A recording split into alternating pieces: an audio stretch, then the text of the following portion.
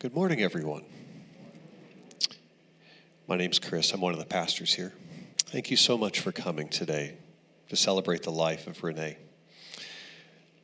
Each of you is here because you knew her in some way, and you knew how precious she is.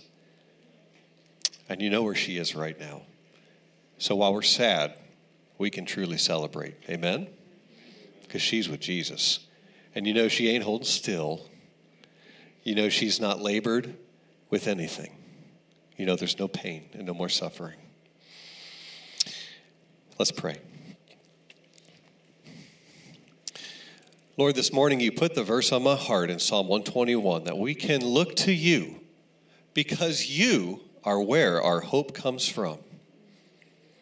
So, Father, in the midst of our grief, in the midst of our sorrow, in the midst of mourning, we will not turn our face from you. We will look towards you. And as you meet our gaze today, right now, we know that you are where our help comes from.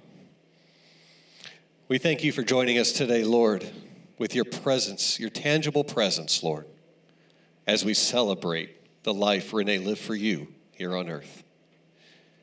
In your name, Jesus, we commit this day towards you. Amen. Amen. Pastor Tom.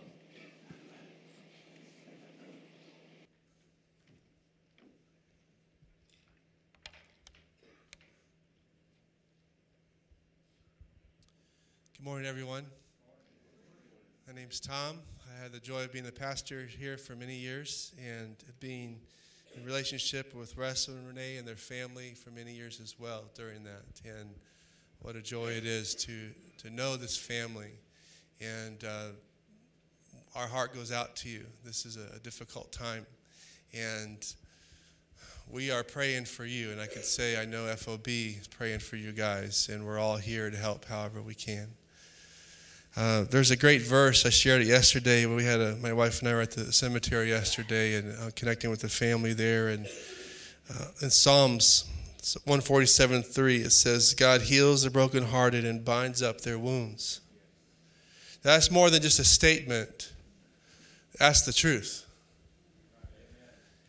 That God has a way somehow, I don't know how he does it, but when we really seek him, he can give us comfort and peace like nothing else and no one else can, right? And so I just encourage you, go after God during these times, especially family. Things like this can cause people to go different kinds of ways in their life. And I just encourage you, go after God. You'll never regret it. He's such a loving God. Wes has written out 5 stages of Renee's life. I've never done a funeral like this before. Well, we're talking about 5 stages. I think it's beautiful what he's written. And so he's asked Cindy Vandergaal and I together to talk about these 5 stages. And I just think it's very fitting. So I appreciate, Wes, the time you've put into writing these different things and to really look at her life. And Renee is a very special person. I remember her, what a heart for God she has had over the years. And I just appreciate her so much. And she's been part of so many ministries here at this church. And I'll talk more about that in a minute. But where the FOB is in debt to her ministry, her character, her integrity.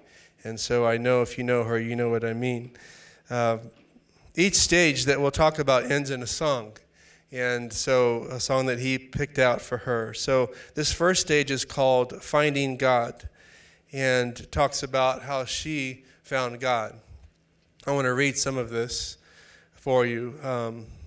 Renee Obeid was born on 12/15/1954 in Wilkes-Barre, Pennsylvania. In addition to her mom and dad, she had 3 brothers and 2 sisters, She moved to Florida with her family at age 6 and lived most of her life in Sarasota. Her childhood was mostly happy, but she had a traumatic experience at age 14 that always troubled her. However, this served to help her have a heart of compassion for others. And that's true. She had a great heart for others.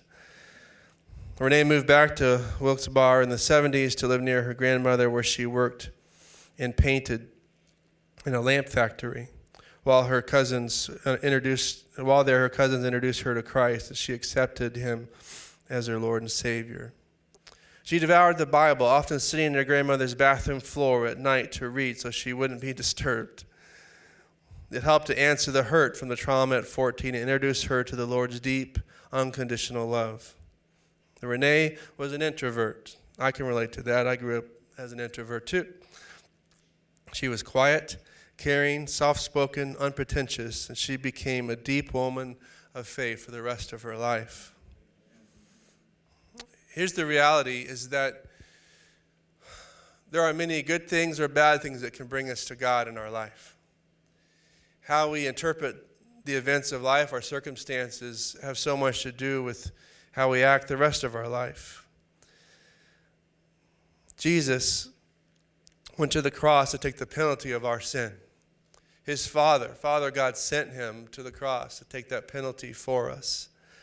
And God is familiar with pain and suffering and heartache and rejection. And that's why he can help us no matter where we've been through, what we've experienced. God can help us, and he can help us right now with whatever we're going through. He's no respecter of persons. And he blessed Renee all her life, and she's had challenges for sure. You'll hear some about that. But I know that she had such a deep faith that she, as Wes said, she wouldn't change anything. She loved God so much. She wanted to be an inspiration, a witness to him. That's how much she loved God. And she found God at a young age here. Wes picked out a song entitled, "Here is Love, Vast as the Ocean," to celebrate her finding God's love. There's a verse from this song that says, "Here is love, vast as the ocean, loving kindness as a flood, when the Prince of Life, our ransom, shed for us his precious blood." So we thank God for his sacrifice, and we thank God that she found him through that. Let's go ahead and play that song.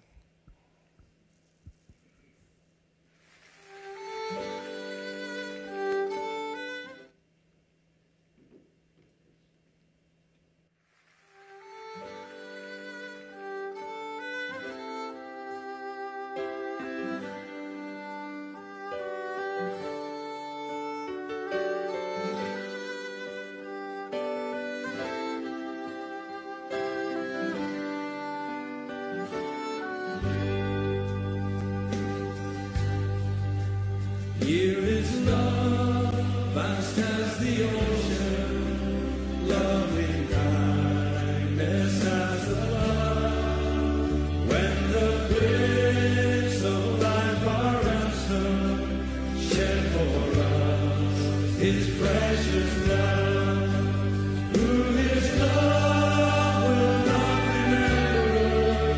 Who can cease to sing his praise?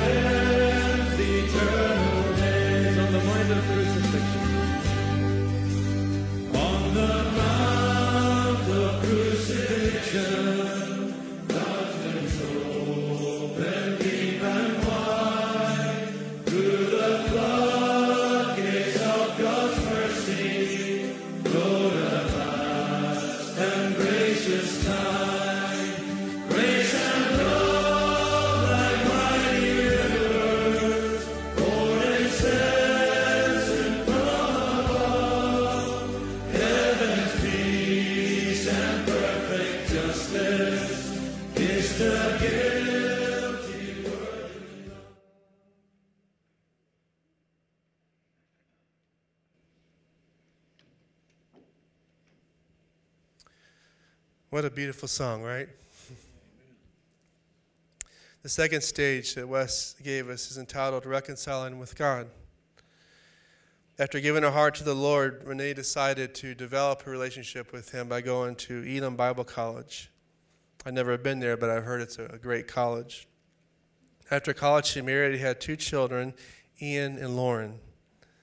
She and her husband then became missionaries to Honduras. Unfortunately, the marriage didn't last, and she came back to the States to raise up her kids on her own. She made the decision to pursue God even more. You know, life's pain sometimes can cause a divide, and we have a decision to make what we do with the pain and heartache, the things that we go through. She reconciled with God during that time and said, God, I'm going forward with you. If you haven't noticed, there's a lot of detours and delays in life. Have you guys picked that out yet? Especially these days. Some of these detours and delays in life can be hard to move past, right? Some people never move past them, and they stay there their whole life. And maybe to all of us to some degree, we're stuck in some places of our life where this happened to us, and it's just something we just can't get past. The reality is that when we do surrender our hearts to Christ, and he can help us move past anything we've been through. In fact, he can turn something that's so bitter to be something that he can use and be fulfilling. I know I've seen that in my own life many times. Renee knew that if she made a decision to follow Christ and give him everything that she had, that he would be with her the rest of her life. And so that's what she did. And she never looked back. And God never promised any of us a pain-free life. He never promised that we won't suffer or have hardships or heartache. That's part of life. But what he does promise is that he'll be with us during all of those times if we surrender our heart to Jesus Christ. Amen? In fact, God is with Renee at this very moment. I want you to think about that. God is with Renee right now. She is seeing things that we can only imagine, as that song says before we started the service today. I can only imagine. I can only imagine what heaven would be like. But right now, Renee doesn't have to imagine it. She has got an eyewitness to everything that's happening there. And I just want to encourage you in that God is right there with her. I want to read a passage in 2 Corinthians 5:5-9. It says, God himself has prepared us for this as a guarantee. He has given us his Holy Spirit. Not a lot of guarantees in life, right? But right here in 2 Corinthians, it says, God himself has prepared us for this. For what? For what's happening today. As a guarantee, he has given us his Holy Spirit. So we are always confident, even though we know that as long as we live in these bodies, we are not home with the Lord. For we live by believing and not seeing. Yes, we are fully confident, and we would rather be away from these earthly bodies, for then we will be at home with the Lord. So whether we are here in this body or away from this body, our goal is to please him. All those words can sound a little confusing, but basically what it's saying is when we are right here on this side of heaven, we're away from the Lord physically.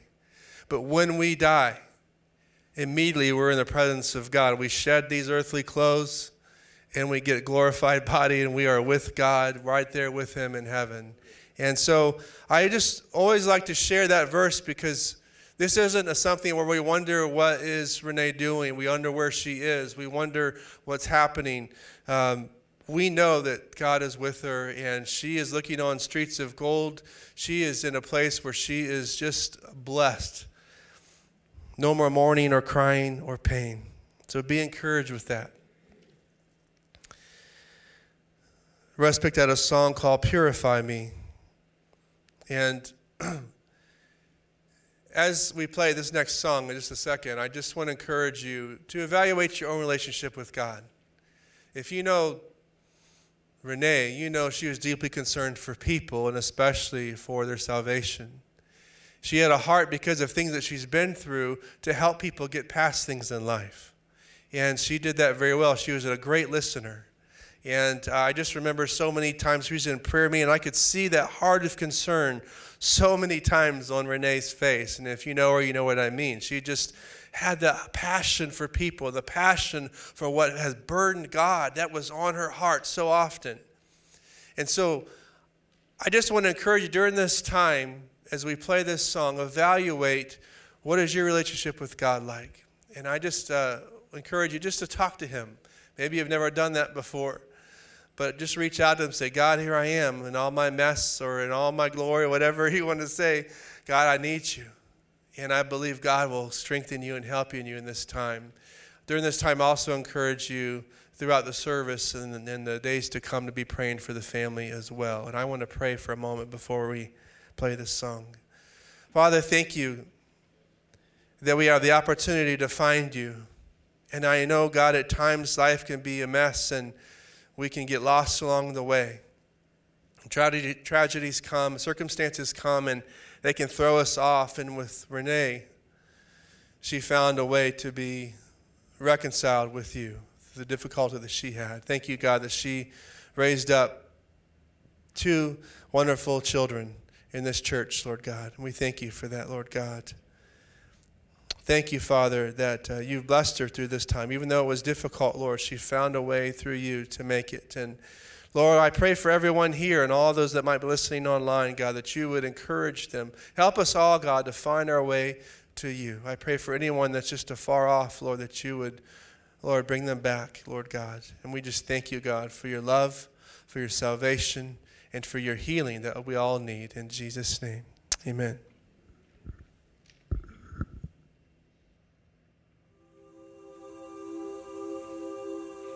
Living God, consuming fire, burn the sin from my life. Make your will my desire. Take my life in your hands. Purify me with your love, till I shine far brighter than purest gold in your eyes.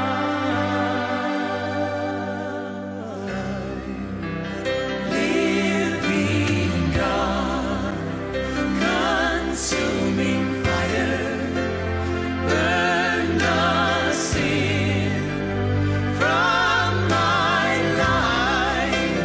Make your will my desire.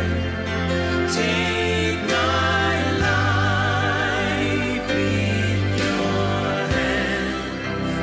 Purify me with your blood,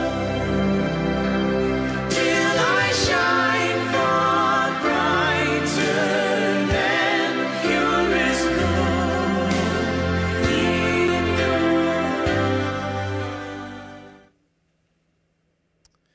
Thank you, Lord. The third stage is called New Love. Renee continued to, faithfully attend church. She joined this church, Fellowship of Believers, in 1989. That was a while ago, right? And she's very faithful here until moving to Northport just a few years ago. During the last many years, she became a trained counselor, and as I said before, was a great listener. And she had a real calling from God, I believe, to be a deep intercessor. She was in those prayer rooms a lot, and if you gave her anyone to pray about, you knew she was going to pray about them, right? She wasn't a frivolous person, and I'm just going to pray. She's going to pray. She's going to just go to heaven with that concern, whatever it was, and you just knew you could count on her for that. And she developed a lot of really good friendships during this time as she brought up her kids in church.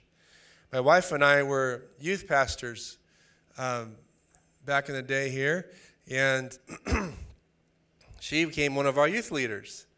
And so that was a great thing to see her connecting with those girls especially and helping them along the way. And so she was a youth leader for a while. And then she met another one of our youth leaders who had just started helping, and his name was Renee Knadle. And I'm not saying that I put them together, but they were working in our ministry. And so they started dating, and I remember thinking, boy, I sure didn't see that coming. I didn't see those two coming together. They were very different. Wes is very outgoing, and Renee's very, very quiet. And all of a sudden, they're dating, and eventually they got married. And Renee gave Wes the nickname Chief Charging Bull. So you might have to ask him later what's that all about, but you can use your own imagination, sure. And he called her Renee Princess, or Renee was Princess Particular. So Chief Charging Bull and Princess Particular got married, and it worked out somehow. Isn't it awesome how God can bring people from two different perspectives, and it just works? I love that. They worked through mixed families, remodeling their home, a loss of a mother, father, and a sister. And they just had a really good marriage. They were very involved at church, as I said, with many different things, outreach and missions and youth ministry and, so many different things. Men's ministry, women's ministry, and just had a heart. Whatever we were doing as a church, those guys were there. And I just want to say, Wes, thank you for that. That was just great. And Wes taught in our Bible college that we had here for a while as well. Just a great couple seeking the Lord together. And their love and devotion just grew and grew and grew. And Wes picked out a song for her for today. It's a song, it's a personal song between him and her that just became special. In fact, he told me just a couple of days ago that, she was sick for a while here and was having a really hard time. And during those times, Wes would sing this song to her, and I think that's really special.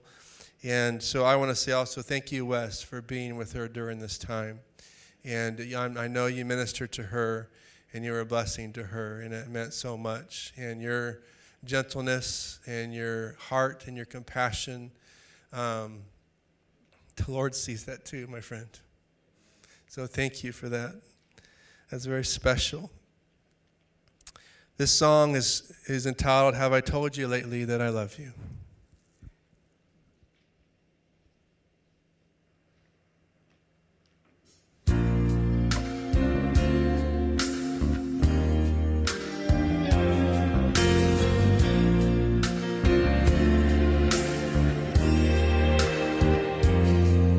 Have I told you lately that I love you?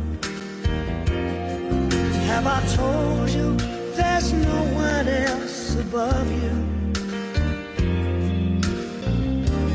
Fill my heart with gladness, take away all my sadness, ease my troubles, that's what you do. For the morning sun and all its glory greets the day with hope and comfort too. You fill my life with laughter, and somehow you make it better.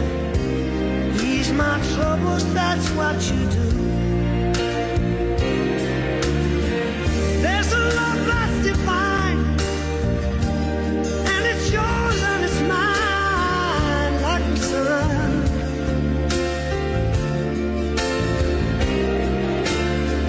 And at the end of the day, we should give thanks and praise to the one. Have I told you lately that I love you? Have I told you there's no one else above you? Fill my heart with gladness, take away all my sadness, ease my you do. Thank you, Wes. That was very special and sweet. I know it's probably a hard song to hear for you, but I know it just shares with us, give us a little window into your heart and your special relationship. So thank you for sharing that with us. This time, before Cindy comes, we're going to have a time of open mic, and Cindy's going to talk about 2 more stages. But if there's something on your heart today that is a special memory, a way that Renee inspired you, or even a funny memory or something, we would like you to be able to share that here in a moment. And if you could, keep your comments brief so that others have a chance to share. I'll just be down here with the mic, and you can come up here and share. Who would like to go first? Freddie, come on down.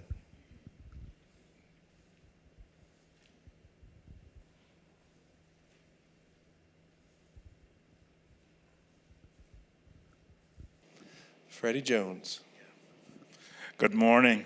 I remember meeting Renee, almost forgot her name, Renee Knadle back in 1990. I was not a member of this church, but I came to their Bible studies, and I saw her. Her children were very small then, and I thought, well, I'd never seen her before. Maybe I'd never seen her before. And she came up to me and said, "Hi, what's your name?"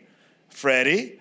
"Hi, Freddie, I'm Renee." I mean, she's that kind of a person. She seemed glad to see me. She'd never seen me before, and really warm and genuine and friendly. And if I remember right, after the Lord told me to make this church my home church, this Wednesday before my first service, after I made that decision, I visited here, and they needed people to help with the offering. So I helped, and something happened. Maybe something spilled out of the tray, and she sat there and laughed.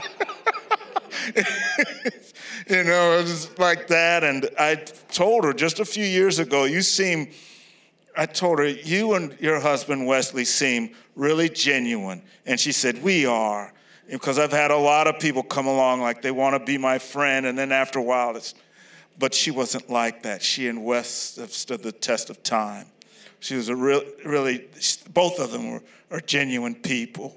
She was, and he still is. Amen. Thank you, Rick. Thank you.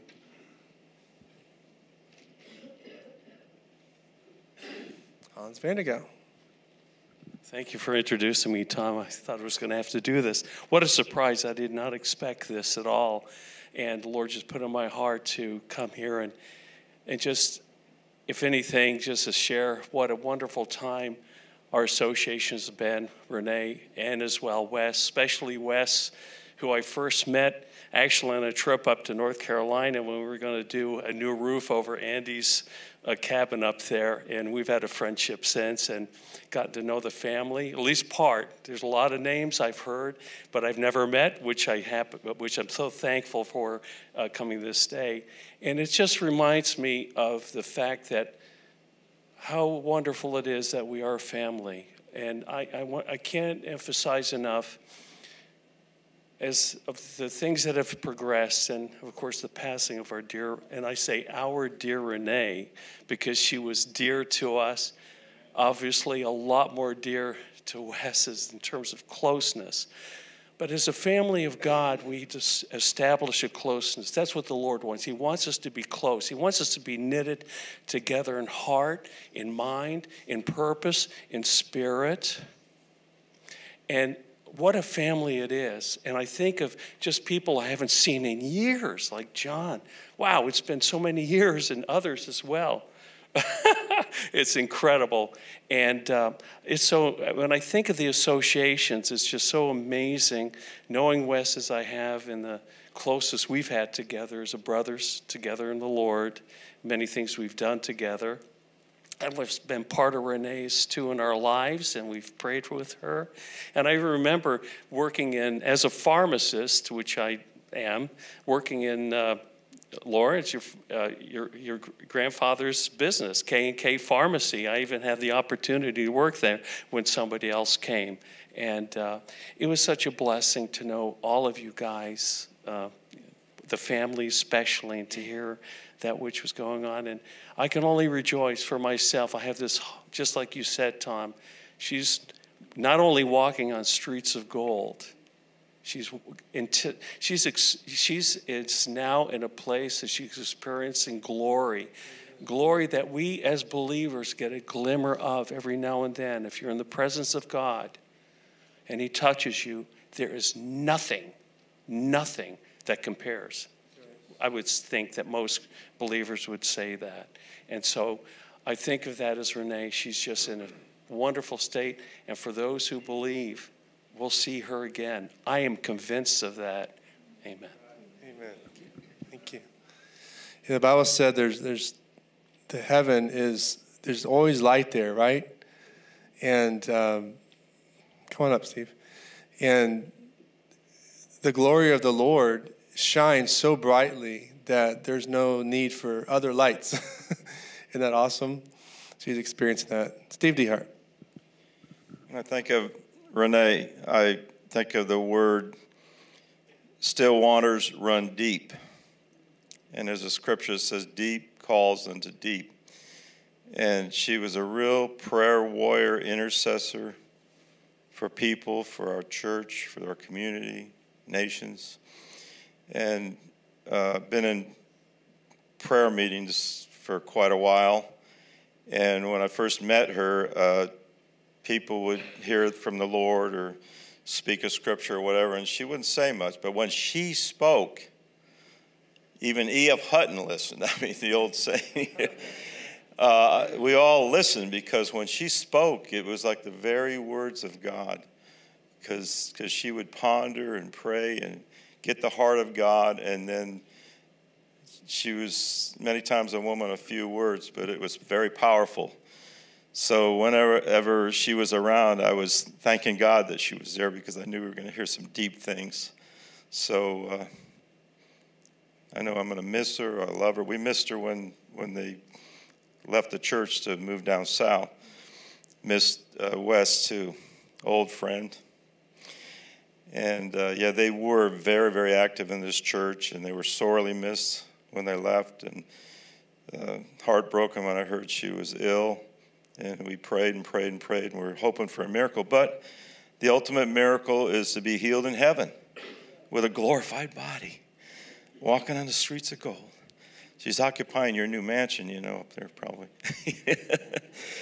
So anyway, she had that ultimate insurance called Blessed Assurance. It trumps Medicare every day. So anyway, God bless you and your family. Amen. Tom? Thank you. Hey, Wes. Tough time. I just want you to know, my wife and I and Renee were involved in a ministry for many, many years. And if there's one word I could say about Renee, it would be faithful. She is one that we could call and say, listen, we need some prayer warriors. And she would come. Whether she dropped whatever she was doing, but she would come. And I just want you to know that both of you are very faithful in the Lord, and that counts for so much, and we love you. Amen. Thanks, Tom. Miriam?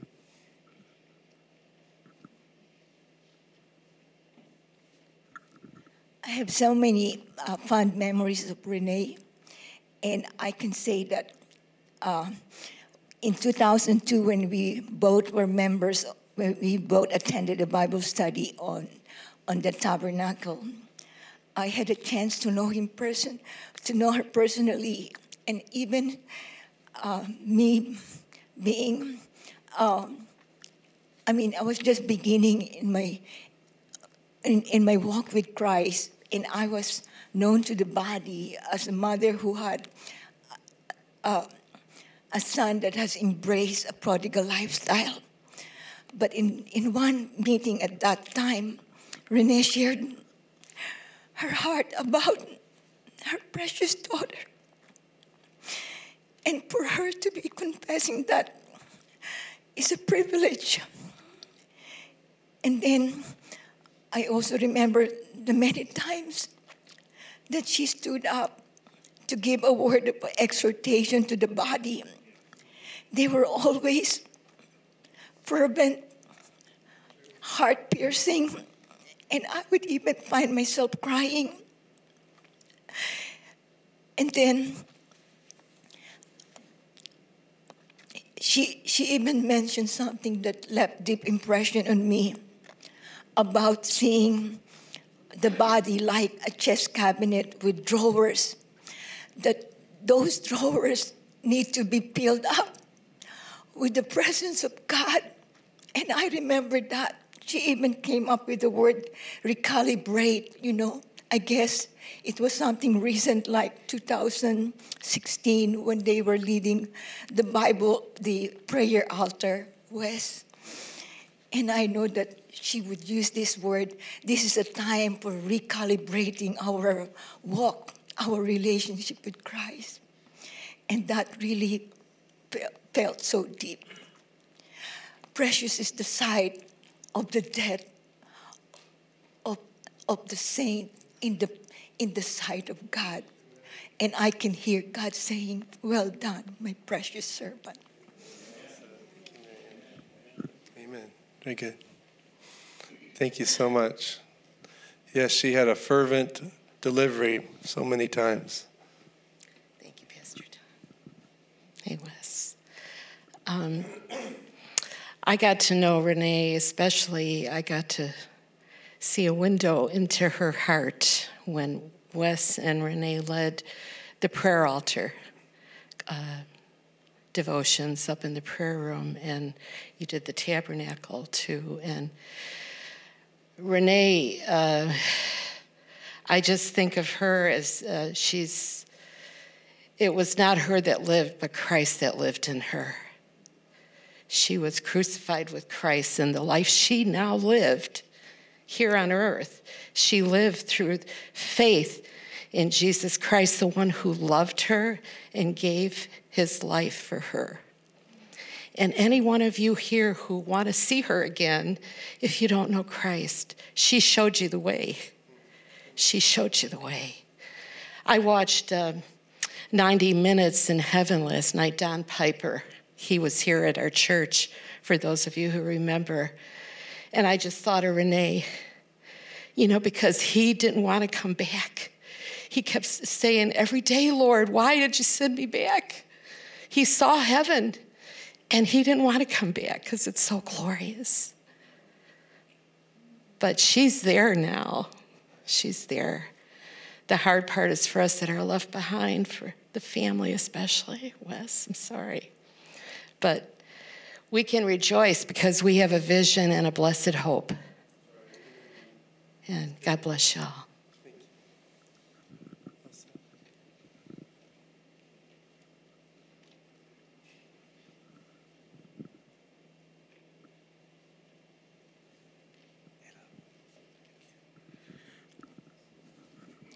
Good morning. As God gave me the heart to say this, Renee has been so faithful, not only to her God, but whoever she comes in contact with. I remember when my husband was living in Orlando, he got a job there, so I was here. Every time, no Sunday, Renee would say, how are you doing? How are you coping with those beautiful kids? Because we have five kids. So my husband got a job in Orlando, so he was commuting to Orlando. At the point, we decided, just stay there, come back for weekend. Every time Renee would see me in church, she would say, how are you doing with those beautiful kids? I've been praying for you. And one day, when I visited Renee in their house, the first thing she said to me, August, let's just pray. She is a prayer warrior. She loves to pray for everything and anything. And as I was praying for the family this morning, God gave me a verse. I would like to read the verse to you. God gave me, Revelation 21:4. And God shall wipe away all tears from their eyes, and there shall be no death, neither sorrow, nor crying, neither shall there be any more pain, for the former things have passed away. Father God, we just thank you for the precious life that you gave Renee. You said in all things, we should give you thanks, and we should come with prayer and supplication and let our requests be known. Father God, that's what we're doing this morning. Father God, I just pray. You alone can comfort. You alone can bring peace that this family needs at this particular time. Father God, I pray for your love to comfort them, to give them peace at this particular time. In Jesus' marvelous name I've prayed. Amen. Amen. Thank you, Augusta. Dahlia? Good to see you. I love Renee. And this is truly a heart that was touched by her love. So wonderful. And I can't describe it with any words except saying that great love of God was just, it was her. It was just a huge cloud of love. And it just melted me in many times of need. So I praise God for her and for that sweet smile. Amen. Thank you, Dahlia. Marissa?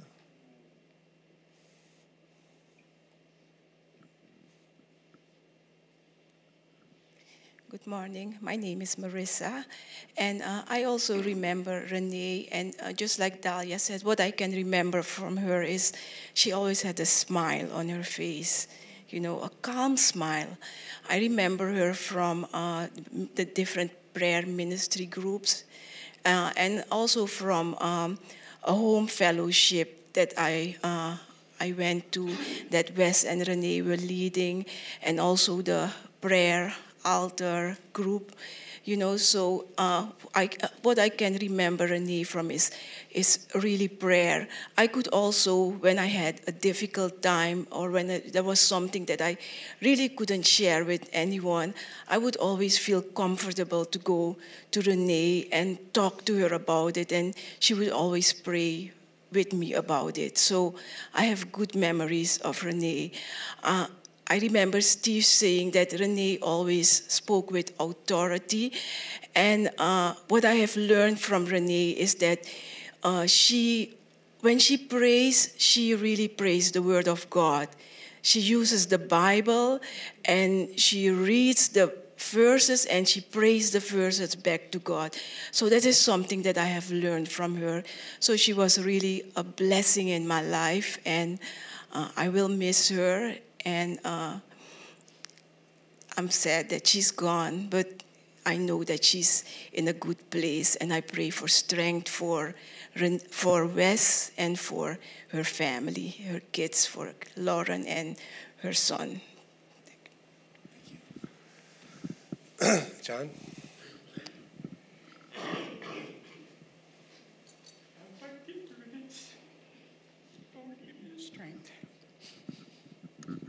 Wes, I love you deeply. I hope you know that. And I miss her awesomely. And to speak of her love, it's undeniable.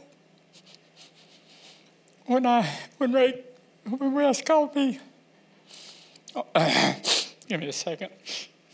When Wes called me on Christmas Eve morning, Friday, and told me that she only had 10 days, I said, no. The phone to him, and we wept. And we wept many times since. And so I left Christmas morning and drove up to be with him, or down here rather. Anyhow, I got to see her that day, Christmas. What a marvelous Christmas, Lord, thank you.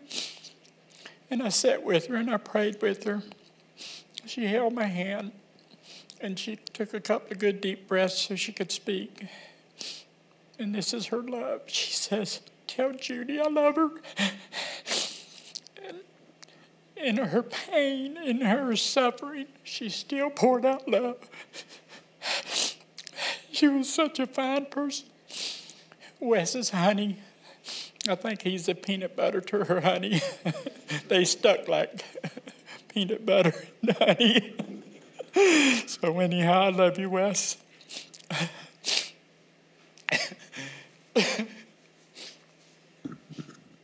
Thank you, John. Anyone else?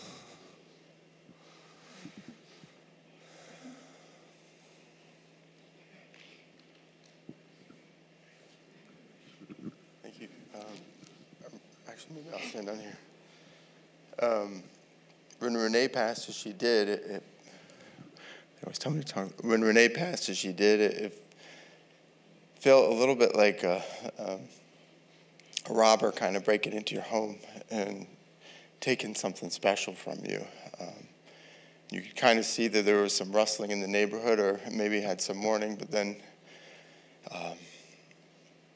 it just felt a little bit, and still feels a little bit raw in that sense of like somebody took something from you. But I know God never promised that we would be able to control the outcome, but he did promise that he would be with us, and maybe sometimes that's what we need more so than to being able to control our circumstances. But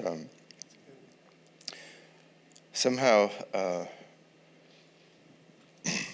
it's hard to fully grasp for me the extent of the impact of the loss of Aunt Renee right now. Like my mother, she was one of the few people that I know that can somehow manage to love people deeply and accept them for who they are, and yet still remain true to her beliefs and convictions from the Lord. Furthermore, she may be one of the few people in our family that can actually listen. Like, what? Truly listen. Getting into conversation with her was like finding a deep well of wisdom and love, and a true echo of God's Spirit reminding us that we can be the best version of ourselves in him. I will miss Aunt Renee's uplifting spirit, her steady strength, her delicious cooking. I really will miss that. Her unwavering faith in God and in people around her, and her laugh. She didn't give away her laughs easily, but when something struck her funny bone and a chuckle started crossing her face, it was so infectious and could light up the darkest of moods. Perhaps one of the most beautiful things about Renee's life was it was somewhat of a testament of the opposite sort of what we see in our culture, where it's Instagram and everything points to oneself and everyone tries to point back to themselves. But her life really is reflected and seen and felt in all of those around her. And she left people different, and she left the world different and better because of having her in it. So although she's not here with us physically, she will always live in our hearts. And I love Aunt Renee, and I love you, Uncle Wes. Very good. Got time for a couple more.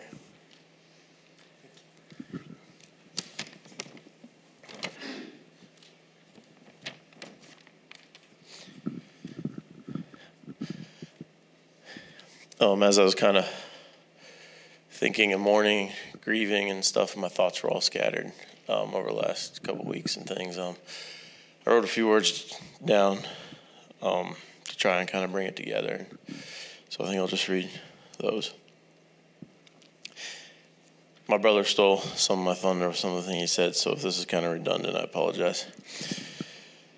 Aunt Renee, those two words are so familiar to me now, but it wasn't always that way. When I first met her, I just called her Renee. At that time, she became part of the family technically, but we weren't quite yet family. But her love for my uncle, her servant's heart, and her unparalleled kindness quickly won me over, and before long, great to see you, Aunt Renee, would roll off my tongue quite easily. We had connections in many ways, some normal, others unique, and still others borderline miraculous. When I think about Aunt Renee, many things come to mind, all of them positive, of course. But there are some recurring themes or words that really capture who Aunt Renee was to me. Kind is a word that I'm sure jumps to everybody's mind when we think about Aunt Renee. But there are a number of other words, and I feel a few of these words really sum up who Aunt Renee was to me. Meek. This is one of the first words that comes to mind when I think about Aunt Renee. I'm not exactly sure what it means, but I'm pretty sure if our family is sitting around playing Boggle and we had to look it up in the dictionary, we'd see a beautiful picture of Aunt Renee's face right next to the word. Another word, I didn't write this one down, but legacy. And in sports and stuff, they talk about people's legacy, how many points or touchdowns or whatever.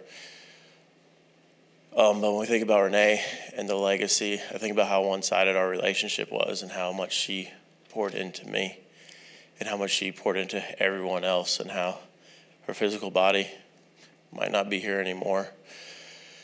But her presence and her goodness is still felt, and the world is such a better place. And all those prayers and stuff and those seeds that she planted are still growing and will be for generations to come. Another word that comes to mind is university. This might seem a little bit of an odd word when it comes to Aunt Renee, but just stick with me for a second. First of all, I have fond memories of a couple cookouts with Aunt Renee and my kids when they were younger at Lee University in Tennessee. But that's not really the reason either. The word university at its core means finding unity in diversity. Unity in diversity. In one sense, Aunt Renee and Uncle Wes were not a traditional marriage. They were a blended family, bringing 5 children with age differences of well over 10 years and from previous marriages together. Sure, there were some growing pains in early years, but unity and togetherness won out in the end. Over 25 years later, here we are celebrating our life. This blended family dynamic was a challenge, at times probably a burden, and a blessing, common to both Aunt Renee and to myself. I deeply appreciate her words of grace, encouragement, and wisdom in my own healing process.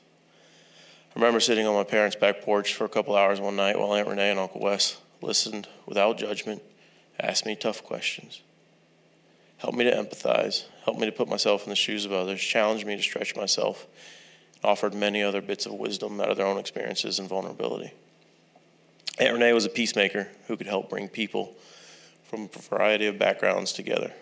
Her love and grace were borderless. She really did help others find unity out of diversity. The next word is red, as in the color of Aunt Renee's cheeks when laughter overtook her. I have many, many fond memories of Aunt Renee, but some of the best memories, some of the sweetest memories were when everyone was laughing. This happened a number of times and for a number of reasons, but it commonly involved stories or comments, not necessarily appropriate comments, from Uncle Wes or my dad or Uncle Mike. Aunt Renee would often start to laugh and try to be discreet at first, but her body would betray her as her shoulders would involuntarily begin to bounce and bright red would flood her face. And once you saw her, you had no hope of keeping her straight face either. The laughter would spread like fire and every heart in the room would be warmed. The last word is Christian. The word Christian today often means something different than its literal meaning. Any person can say they are a Christian now, and some of us Christians have done some rather unchristian things. But the word Christian literally means Christ follower. Let me share a few of Jesus Christ's words to explain why I chose this as my final word. Jesus Christ said to love your enemies, do good to those who hate you, bless those who curse you, pray for those who mistreat you. Jesus Christ said, a new commandment I give to you, that you love one another, just as I loved you. You are also to love one another. And Jesus Christ said, do not judge, and you will not be judged. Do not condemn, and you will not be condemned. Forgive, and you will be forgiven. Give, and it will be given to you. And Jesus Christ also said, blessed are the meek, for they will inherit the earth. Blessed are those who hunger and thirst for righteousness, for they will be filled. Blessed are the merciful, for they will be shown mercy. Blessed are the pure in heart, for they will see God. Blessed are the peacemakers, for they will be called children of God. These are just a few of the words of Jesus that I feel represent Aunt Renee so well. Let me close with one last story. A story that stretches across continents and states. I got remarried 3 years ago. Over the past 3 to 5 years, Aunt Renee has shared some time and wisdom with me. She and Uncle Wes, both. Whether it was at Reddington Beach or my parents in Tennessee or camping in Kentucky last April, Aunt Renee really had timely advice and encouragement. She understood. Like me, she had married and had children. Like me, she had divorced. Like me, she had been remarried to a spouse with 3 children. About 6 miles from here, and just over a year ago, my late father-in-law was lying in a hospital in what turned out to be his final weeks. And Uncle Russ and Aunt Renee came to see us, and we prayed. And she prayed over Poppy.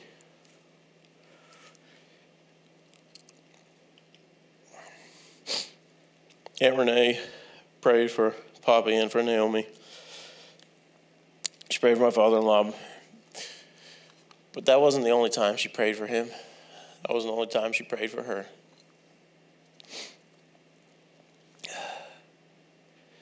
The night before I got married, Aunt Renee and Uncle Wes and Poppy were standing around talking and realized they had a connection. I don't recall exactly how it unfolded. After all, I was a little distracted getting married the next day and all. But I think it was Aunt Renee who first realized that they had a connection. Some 600 miles away from here, Aunt Renee and Uncle Wes's church had helped support Naomi's family as they were missionaries. And my late father-in-law would come and visit this church, and this church helped pray over him as they were missionaries to India and to Bangladesh. And some 20 years later, I married a woman that Aunt Renee and Uncle Wes had been praying for in this very building 20 plus years ago. That's been a very big comfort to my wife, Naomi. And you can chalk it up to a nice coincidence, but with over 50,000 churches in the Southeast, I feel the explanation is much closer to divine intervention. The fact that Renee had been praying over my wife before we even met has always been a warm comfort to me, ever since I found that out. Not only have I been blessed to have her in my life, so has my children and every one of us. Love you, Renee. Thank you. Amen. That's so good. We'll take one more. Well said. Connie Moulton. Yes, I will always consider Renee as one of my dearest friends in life. She was a great Christian influence in my life also, and we spent many times together. One thing that I remember about her was just, her face when she would smile with her whole face, and it was just like a glory, and she did exhibit the glory of the Lord. But also she shared with me one time the scripture that she felt like God gave her, and it was in Philippians 4, and I think it's verse 16. It's near the very end of 16, or in chapter 4.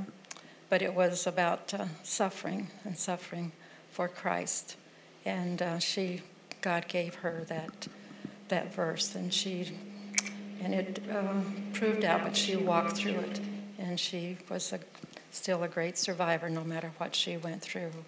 And that's one of my greatest regrets, that I didn't get down to see her when she was so ill, and because my husband and I, we don't drive out of town anymore. So, and I knew Wes was so exhausted, and Renee was so ill. So I just had to pray to the Lord that the Holy Spirit would send love and strength their way. And so the whole family was a great influence in our lives, and we just thank you for God putting us together. Thank you. And I know she's got that big smile on her face because she smiled with her whole face. Thank you, Connie. Wes? All right. Thank you all for being here. I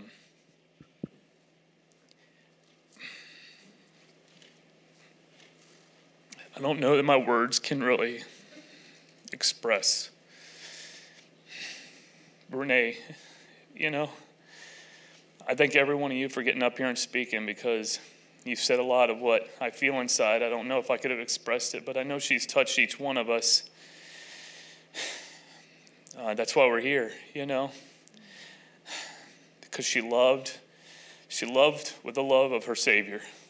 She loved like we are commanded to love in this Bible that I've fallen so short of so many times. But she stood fast and loved regardless. And I brought the Bible up just because the Bible outlines what love is for us. Many of you probably know this verse. But love is patient. Love is kind. It is not jealous. Love does not brag. It is not arrogant. It does not act unbecomingly. It does not seek its own. It is not provoked. It does not take into account a wrong suffered.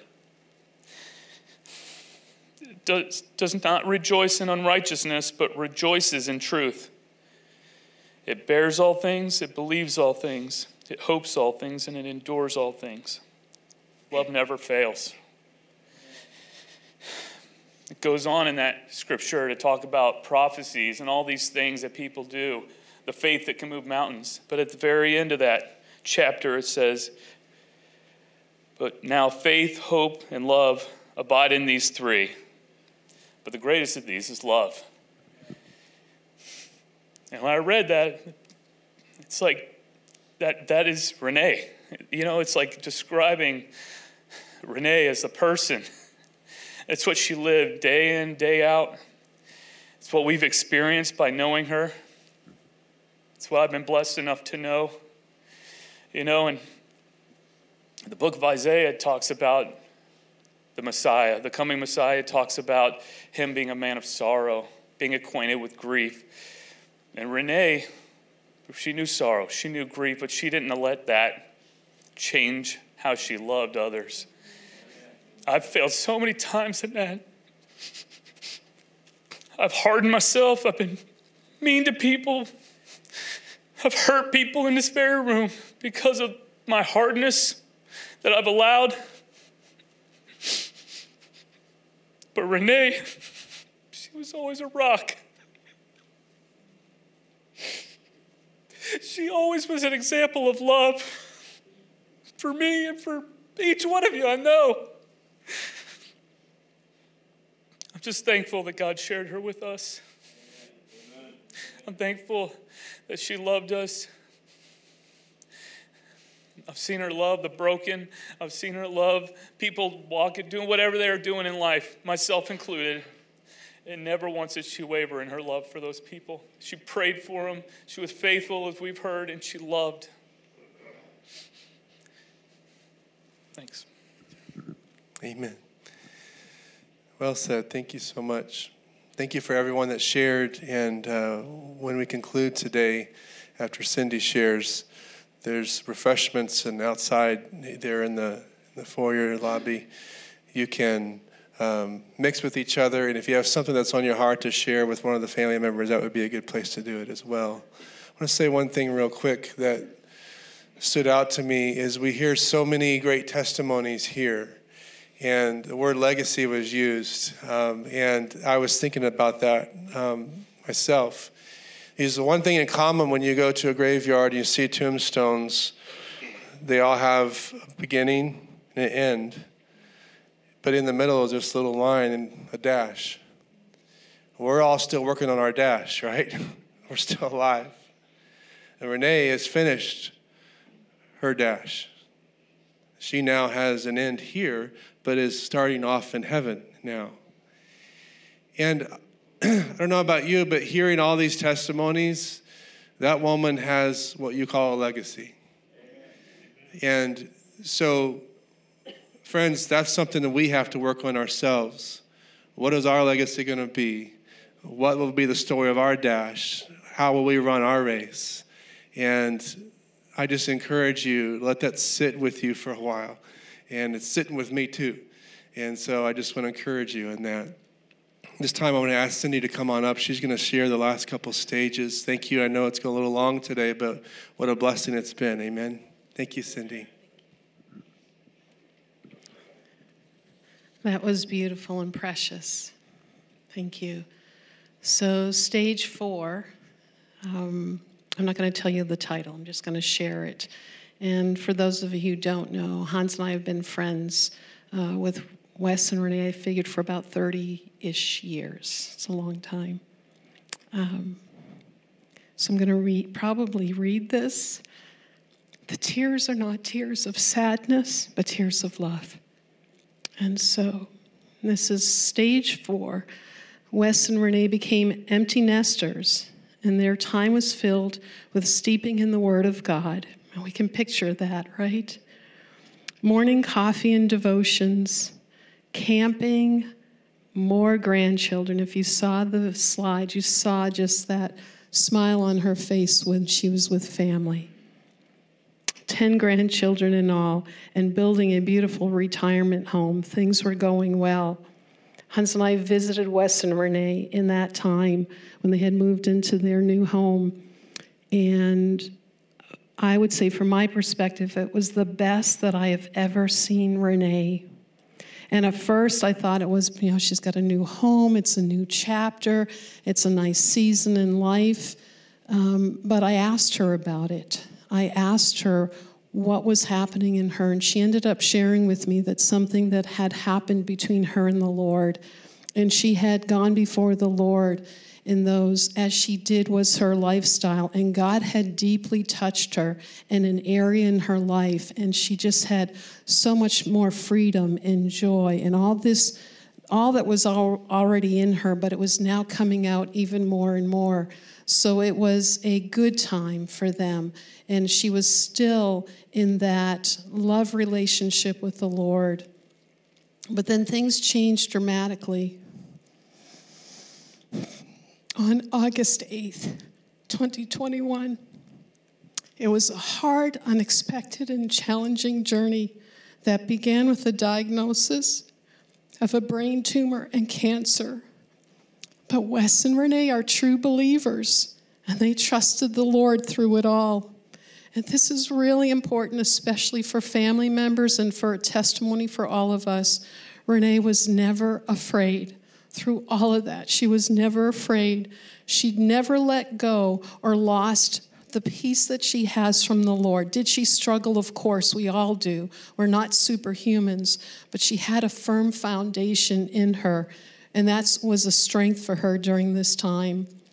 She was scheduled for surgery on August 11, and while she was awaiting the surgery, she was in the hospital on her floor, and she would walk around the hospital and pray over the floor where she was, other people who were having brain issues, and she'd just pray over the patient. She'd pray over the workers just walking around, because she's always a missionary. She's always a woman on a mission for people's hearts to be touched. And I remember we spoke with her the night before the surgery, and we had a phone conversation with her. And all I can say is, wow, the presence of God was so strongly upon her. We could sense it through the phone when we were talking with her. It was beautiful. I'd known Renee a long time. She always walked in the presence of God, but it was increasing mightily in her life, especially at the beginning of this season. And it was amazing. She was there to minister to others, and the presence of God was there for that to happen. But the challenges that came during these little less than 5 months were challenging indeed. But God was doing something new in Renee in the midst of all of it. And this is what I want to focus on. As you knew Renee, she would often ponder in her heart. She was that deep thinker, that deep calls unto deep. And she would ponder the things of the written word and the things that she was hearing from God that he wanted to speak. And she knew during this season with these challenges, physical challenges going on, she knew that God was crafting a word inside of her. And we who knew her would see oftentimes the outworking of that crafting. She would hear something for the Lord, and she would just ponder it for a long time. She was not casual with her words, nor premature with her words. But when she felt a release from the Lord to share something, she would share those words. And so she said the same thing. God was crafting a word inside of her. And this is the scripture that she was pondering, that she had heard from the Lord, and it's from Philippians 3:10, that I may know him in the power of his resurrection and the fellowship of his sufferings. Her physical sufferings were real, but she was focused on God and what he wanted to speak in the midst of it. But she was not able to share the end result of that word. She went to be with him before she could share or tell us what the end result of what that verse was and what God was speaking to her. And I can't speak for Renee, but I do believe that God has given me one potential part of that word, and I want to share that with you. But I want to share that in the next phase, the last stage of Renee's life here on earth. But before that happens, I feel there is good news to share in the midst of the pain and the sorrow. And it's from Isaiah 61:2. And it says that God promises to comfort all who mourn. You don't have to be a believer to get the comfort of God. If you are a believer, you as well qualify. And that's what I want to do right now. This comfort is available to all of us, irregardless of what we believe about God or don't. And I want to share a little bit about the mourning. Mourning, this from my experience, and you can add to this as you're sitting there in your seat in your own heart. Mourning feels like an emptiness inside, an absence of joy, an absence of life. It feels very lonely. Mourning also feels like regrets and what ifs. If only I had said this, if only I had done this, if only I hadn't said this, if only I hadn't done that. Why didn't I say this, or why didn't I do this? Mourning can be like a heaviness on your life that weighs you down. But the comfort that comes from God, whether you're a believer or not, addresses the things of mourning. It removes the heaviness off of our lives. While we will still miss Renee or anyone else that we may be mourning, we can remember the good and not be weighed down with the regrets or sadness. Renee had no unforgiveness in her heart, none, towards anyone. Not one thing did she hold unforgiveness in. And she had also had forgiveness for herself. She knew she wasn't perfect, and she knew to forgive herself for her own failings. She was free in her soul from anything related to unforgiveness, and she wanted that freedom for everyone else, the freedom of forgiveness. So I want to do something. I do want to pray. And if you are comfortable, I would ask you to close your eyes and bow your heads. This is not for a religious thing, but simply a way to shut out the distractions for just a moment. And I want to pray, and I ask you to agree with me in those areas of the prayer that you can agree with in your heart. So, Father, we come to you, the God of all comfort. Whether we believe in you or not, you give comfort to all who mourn. All who mourn. Father, you know what our mourning looks like in each heart. You know what it's like. And Father, we know that your arm is not too short to remove the mourning and the heaviness from out of us, oh God, that we don't carry this around this morning, whether it's for Renee or any other person, oh God. And I remember when my mother died at a very young age, and I was so in heaviness of mourning, I couldn't laugh anymore. And God, I didn't even believe you. I didn't even know you existed. I didn't know if you were real or if you were good. But in my desperation, I cried out to you.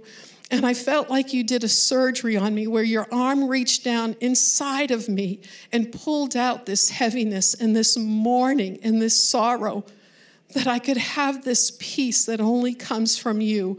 And so I pray that for all of us here, that we do not carry around the heaviness, but your gentle touch just removes it. We let it go, Lord. We let go of all the regrets. We let go of the what ifs. We let go of the things that we did or didn't do, the things we said or didn't say, because Renee's not holding on to any of that. And so we don't hold on to any of that because it does not profit anything.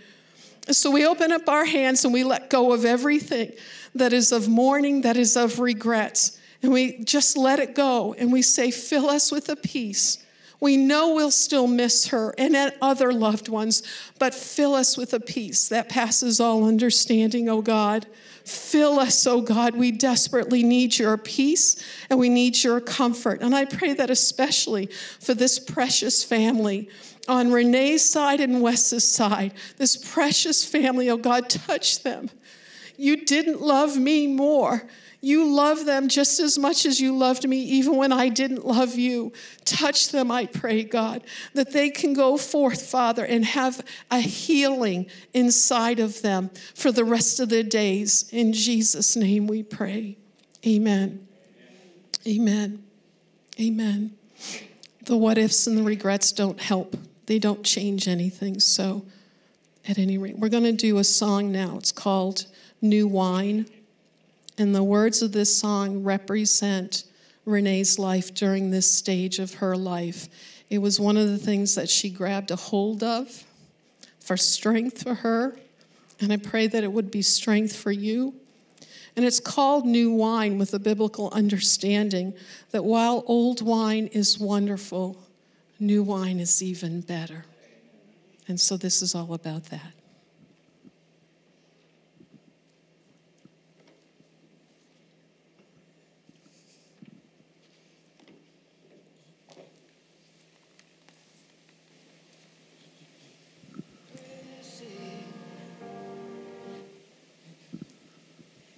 In the crushing, in the pressing,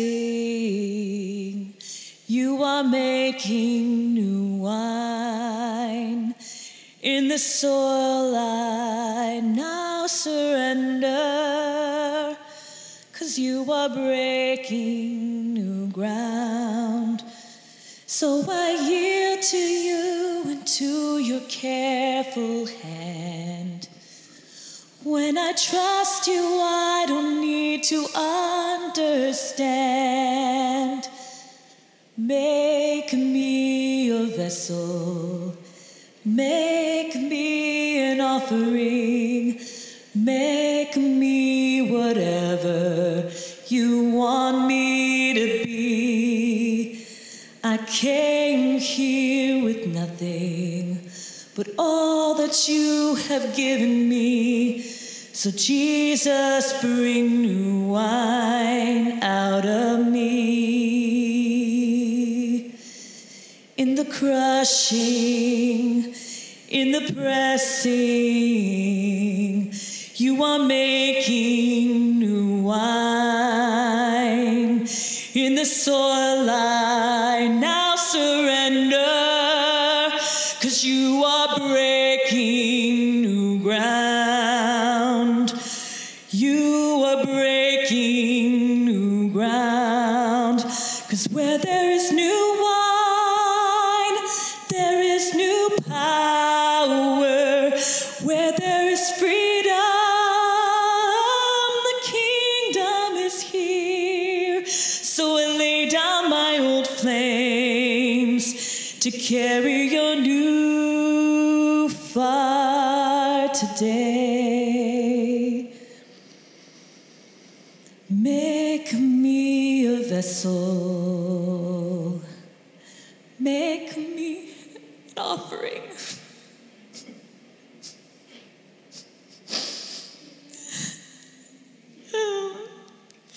Make me whatever you want me to be. I came here with nothing but all that you have given me. So Jesus, make new wine out of me. Jesus, make new wine of my legacy. Jesus, bring new wine for my legacy.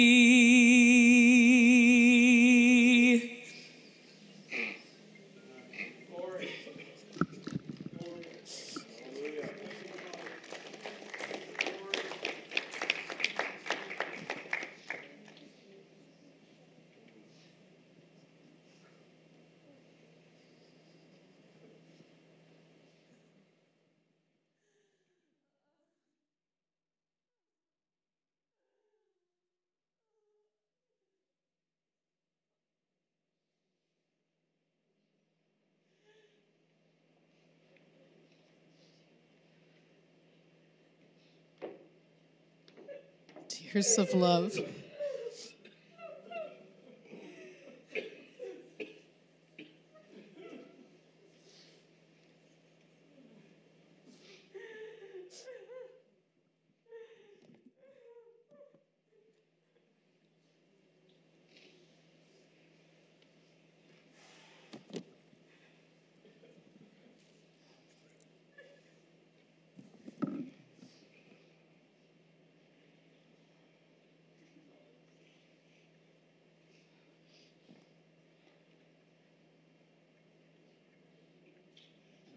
That's Lauren. That is Lauren, Renee's daughter, and she is with child number 2. New wine. New wine. Amen. Amen. This last stage, which is about this part of Renee's life, it's not the end, but the part of this time on earth, and it's called going home.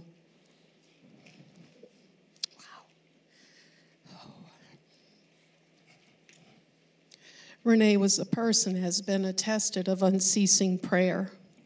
She was created and called to be an intercessor, or one who stands for another, much like an attorney represents a client before a judge, but in a spiritual way. It is someone who pleads on behalf of someone else before the heavenly judge, asking for mercy through the death and resurrection of Christ, based on his merits and not our human merits. She had also become a prophetic intercessor. While an intercessor stands in the gap for someone else, a prophetic intercessor hears and reveals what God is speaking in a given situation or moment. What Renee would hear from God would either be further fuel for her prayers or would become words that she would speak out to others. Even in her sickness, she still interceded, as John even attested. And we saw her at the end the last week, and she was still praying for others. She's praying for others. She's in this place with a lot of suffering, and she's praying for others because that's what she was called to do, and that's what she was obedient to do, a prophetic intercessor with her words and with her life. Renee was called to pray for her family. She loved you so much. And for the Western Church. So in a very real sense, in the last significant battle of her life, she was praying for all of us. And though she suffered much through it all, she praised God and submitted herself to him. She emptied herself of self so that his will might be done through her. So remember the word that the Lord was crafting inside Renee about the fellowship of his sufferings. She was hearing this as a prophetic intercessor. It wasn't just about herself. It was a word for all of us. And it's so true that there is suffering in our world, and it impacts every single one of us, perhaps even more so than we've known in the past, including all of us here. So while Renee went through all that she did, it was not the overriding hallmark of her life. It was not what defined her. And it is not how we are to remember her through the eyes of sufferings. Instead, we are to see the rest of the story, as the famous expression goes, And what is the rest of the story after the fellowship of his sufferings? When Renee peacefully left her body and went to be with the Lord on December 29, she stepped into the other side of the suffering, part 2 of that crafted word about the fellowship of his sufferings. And this is from Romans 8:18.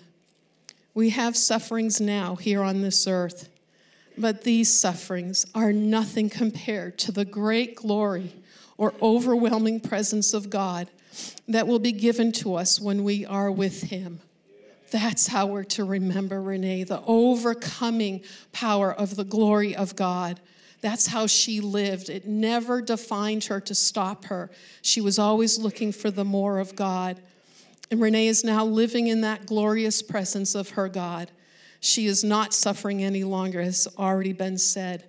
But now she knows him and the power of his resurrection.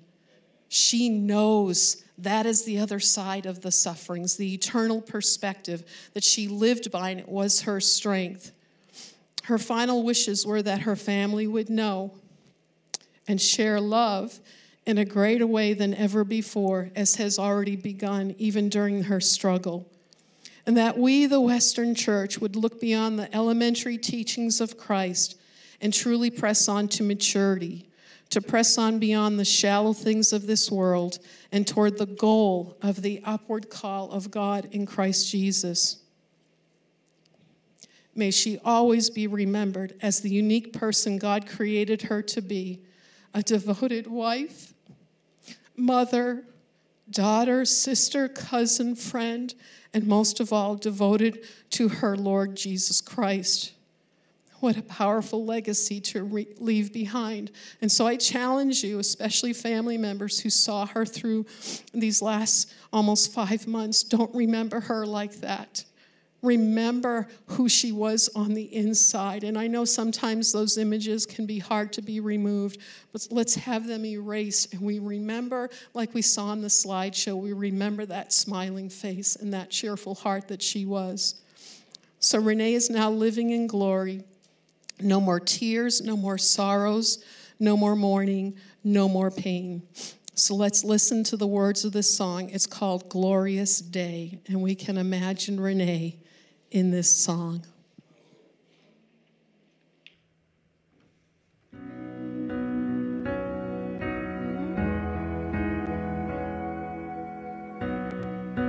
One day when heaven was filled with his praises, one day when sin was as black as could be, Jesus came forth to be born of a virgin, dwelt among men, my example is he. The word became flesh and the light shined among us, his glory revealed.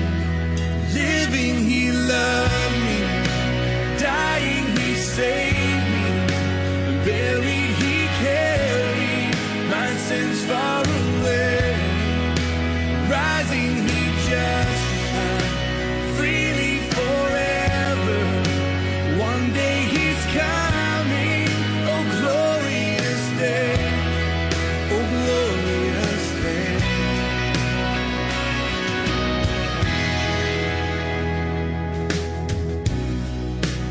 One day they led him up Calvary's mountain. One day they nailed him to die on a tree. Suffering anguish, despised and rejected, bearing our sins, my Redeemer is he. The hands that heal nations stretched out on a tree and took the nails from me. He's living, he loved me, dying, he saved me, and buried, he carried my sins far away. Rising, he justified, freely forever. One day he's coming, oh glorious day, oh glorious day.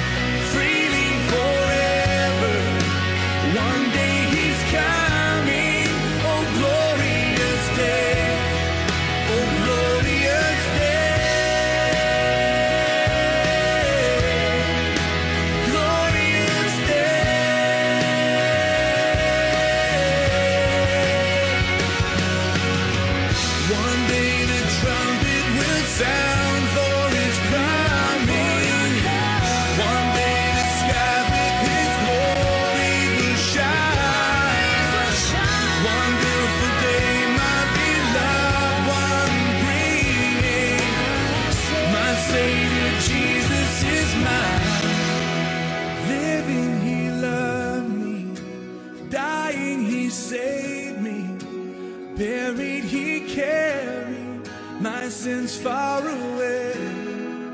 Rising, he justified, freely forever. One day he's coming, oh glorious day, oh glorious day.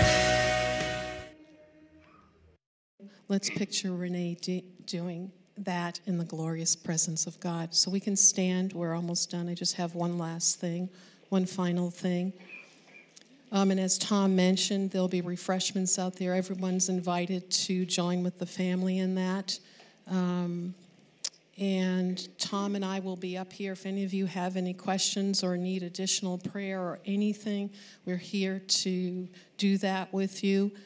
And because of the word legacy that I had in my notes, and several of you have shared, including Lauren, I would just challenge you that if any of you feel any kind of drawing towards prophetic intercession, that you would follow that. You would listen to that and obey that like Renee did.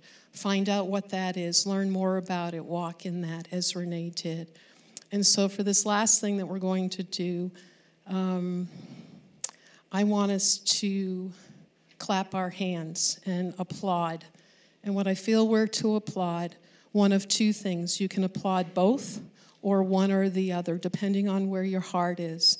And we're not applauding Renee because she's not here. She's with us in our hearts, but she's not here. She is with the Lord. So we're not applauding her.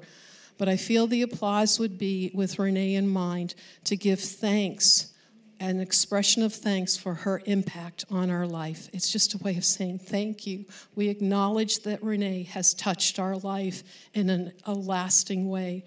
And the second reason for the applause, depending on where you are, we want to give thanks to Jesus Christ for his faithfulness to her throughout every season of her life, and she is now with him. The Bible talks about a great cloud of witnesses in heaven that are cheering us on here on earth. I don't know if Renee is a part of that, but what we knew of her, we know that is who she is, right? She is still cheering all of us on, especially her family.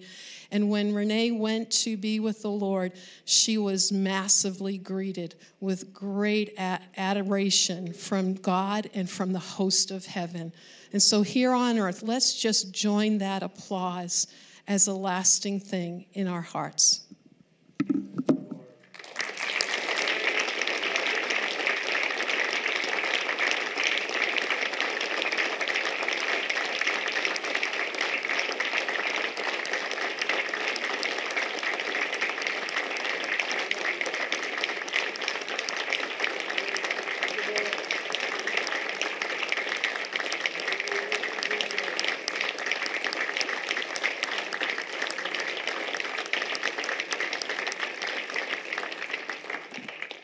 So, Lord, we thank you for your faithfulness to Renee.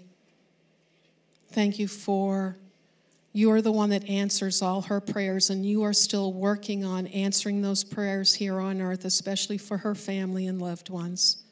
So we bless you. We pray your peace over this beautiful family and over all of our hearts, oh God, that we go forth with a greater strength, having been touched by Renee and her love and your love through her. And we honor you, Father, for your faithfulness. And we remember Renee as she is now in the glorious presence of God. And that we pray that we will all be able to see her one day soon. In Jesus' name we pray. Amen. Amen. Thank you. You're dismissed.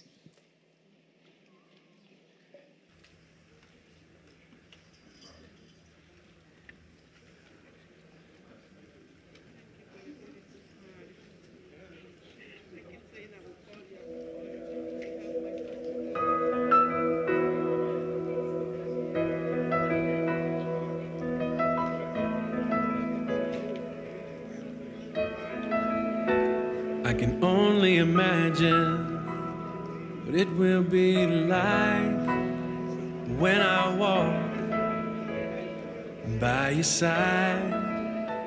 I can only imagine what my eyes will see when your face is before me. I can only imagine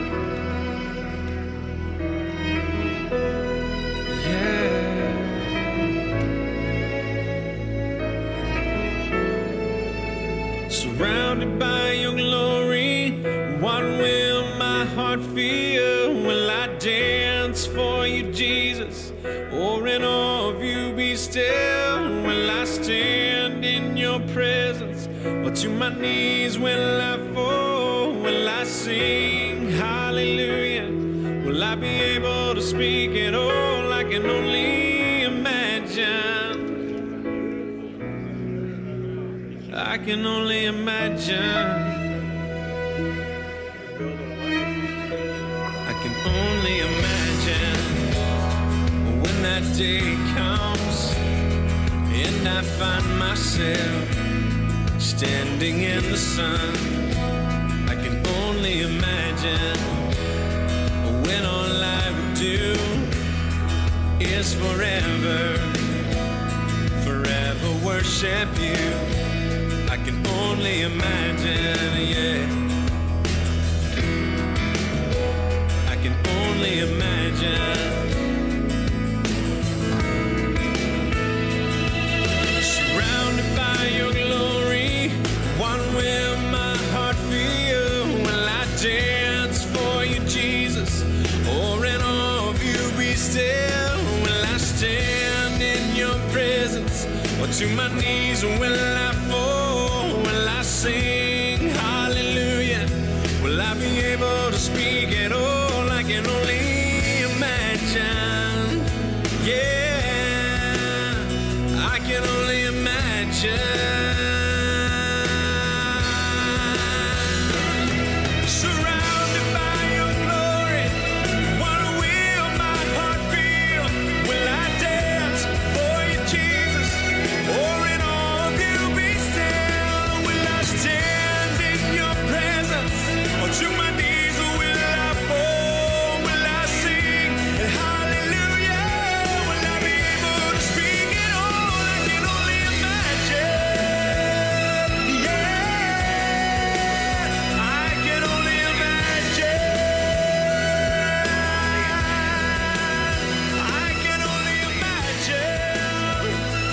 Yeah, I can only imagine. I can only imagine. I can only imagine.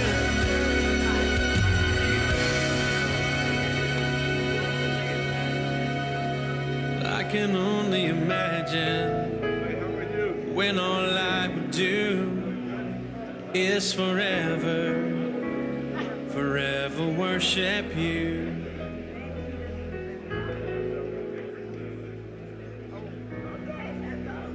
I can only imagine.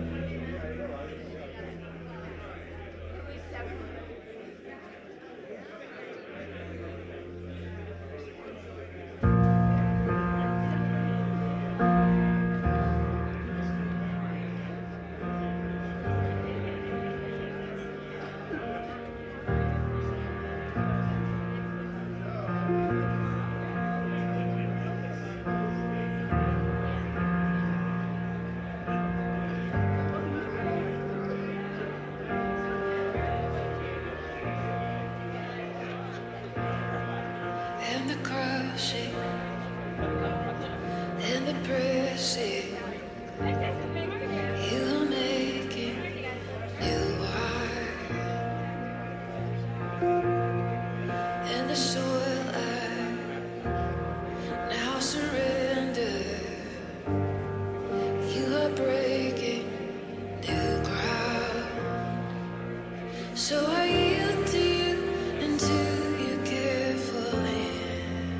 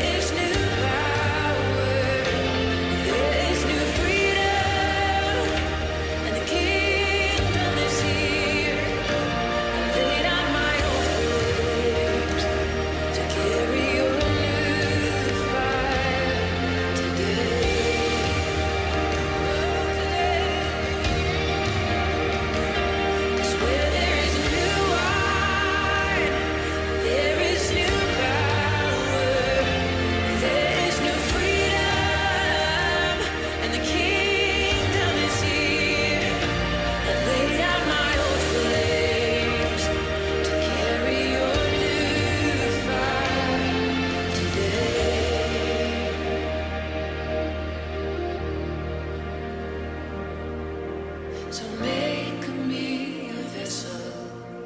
Make me an offering. Make me whatever you want me to be. God, I came here with nothing but all you have given me. Jesus, bring me wide out of me. Jesus, bring me wide out of me. Jesus, bring me wide out of me.